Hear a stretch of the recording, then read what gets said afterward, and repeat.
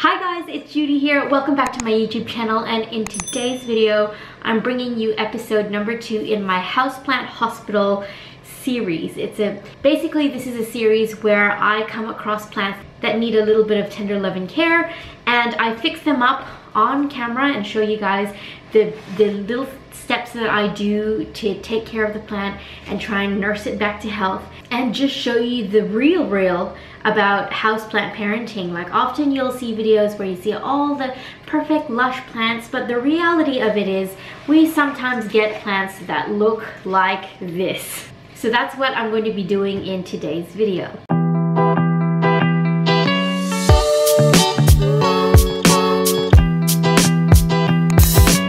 Okay, so here we have a Calathea Jungle Rose. I was given this for free from a lady who owns a nursery. I went to check out her greenhouse and actually came back with a really sweet little haul, which I'll show you guys in another video. But she was very kind to give me this plant. She had a whole bunch of stock that she couldn't sell because they were starting to look a bit sad because it is winter, and as you know, Calatheas don't respond very well to the colder weather. So I actually got this plant for free, and I thought it would be a perfect candidate to take care of in another Houseplant Hospital video. It's got a lot of dry, crispy leaves at the bottom here. The leaves itself are quite damaged and just look overall very sad, but it does have some new growth points coming through there. So that's why I picked this plant, because it still has some hope. It just needs a bit of care, and I'm hoping that it'll get better. It probably won't start to do a whole lot right now, but hopefully come spring and summer, it'll bounce back. So I'm just gonna get started, I suppose. When I see a plant like this, the first thing that I do is to just remove all the dead leaves. Really cold winter's day, I've got my green tea here. Getting rid of all the dead leaves will remove any chance of like a fungal growth or bacterial growth or just overall rotting. So I'm just gonna remove all those dead crispy bits here. Sometimes they'll pull off easily, you don't really need a pair of scissors, but I didn't really want to risk tearing too much. Actually, they're quite crispy, they're coming off pretty easily. There we go. There's that little point there which I think has a potential to be new growth, but it looks like the tip of it is actually kind of rotten. So I might just cut the tip of that off.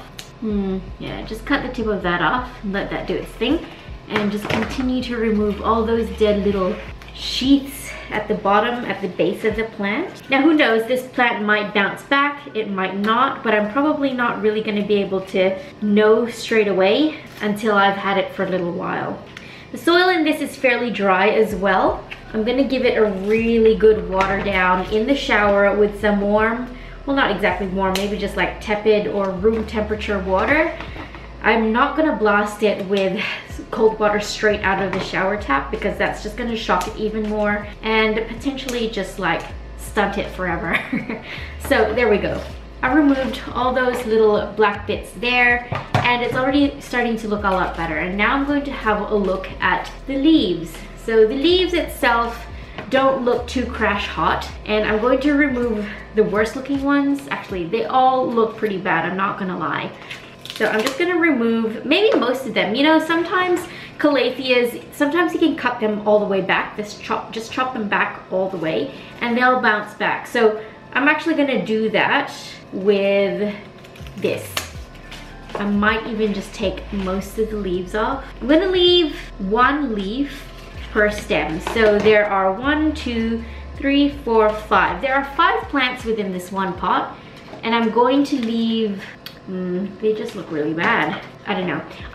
The reason why you would cut leaves off that look like this, for example, is because they're already dying off. They're not gonna bounce back, and because they are dying off, there's not a whole lot of chance for it to actually photosynthesize by absorbing light through its leaves, because the leaves are already so damaged and it's just like barely holding on there. But for the sake of not chopping it back all the way completely, I'm going to leave it as it is. Now the greenhouse that I went to, or greenhouse slash nursery that I went to, was outside. So I don't know what kind of pests are in this. Well, most nurseries are outside, aren't they?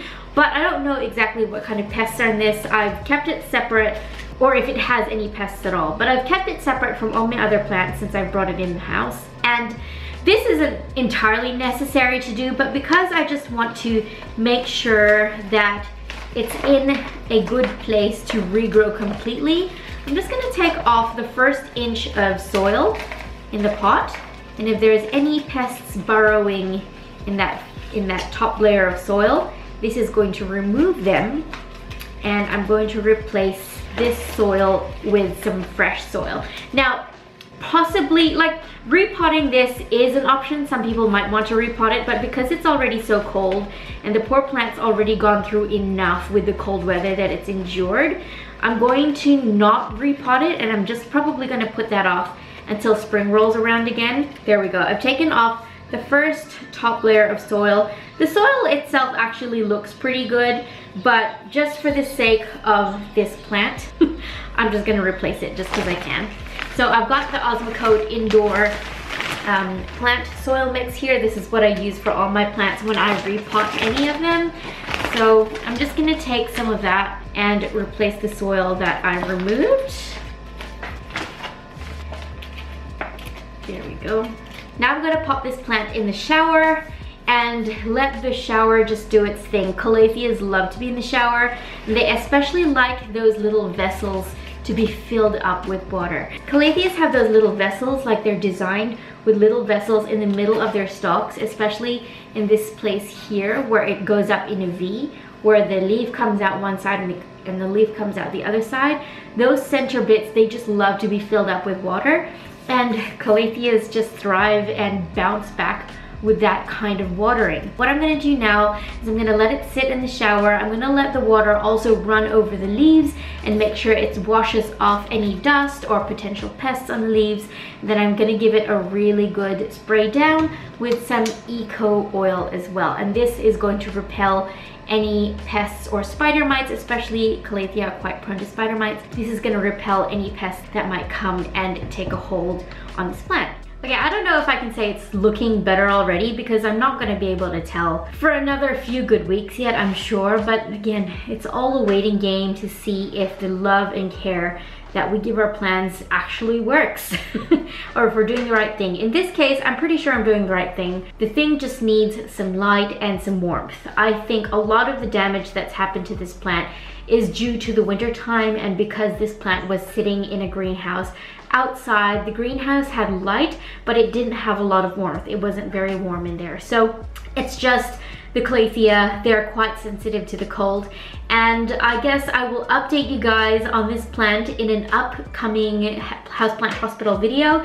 Thank you so much to everybody who watched my first episode in Houseplant Hospital. I revived, or did my best to revive, a Kentia palm. After, say, maybe every 5 episodes of Houseplant Hospital, I'll do an overall update video on all 5 houseplants that I did this care process for, and update you guys on their progress. Is that something that you'd like to see? Or let me know in the comments if after I do a new plant, you'd like to see an update of the last plant. Let me know if that's how you'd like to see the houseplant updates. There were some people who commented on my last video saying that they would like to see an update, and I will definitely give you one.